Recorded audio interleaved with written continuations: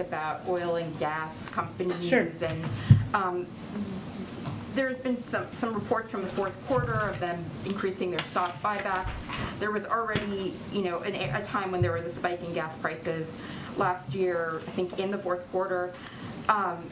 And you're also just seeing the companies saying that they're kind of reluctant to up production, and they kind of, in some ways, point to the administration's policies overall, in the sense that even if they were to up production, that one, takes months to get to market, and two, doesn't fit in with the overall approach that this administration is taking. So what do you say to that kind of viewpoint?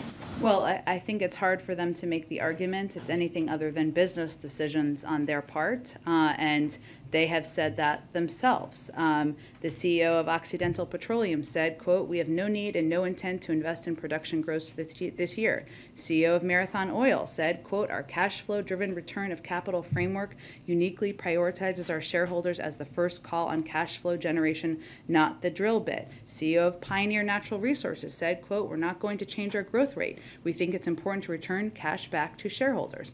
That's a business decision. The oil and gas industry right now is receiving windfall profits. We've seen that. They publicly report their profits. They publicly report this information. And instead of keeping up with current demand, too many of these companies, in our view, are making the calculated decision of returning money to investors and shareholders through buybacks and dividends instead of expanding production enough in the short term, which is what we need. Again, it's a business decision, but I think there's clear evidence of them acknowledging and even shouting that out. Go ahead. So I have a China question, and with full awareness of the news cycle, a St. Patrick's Day question.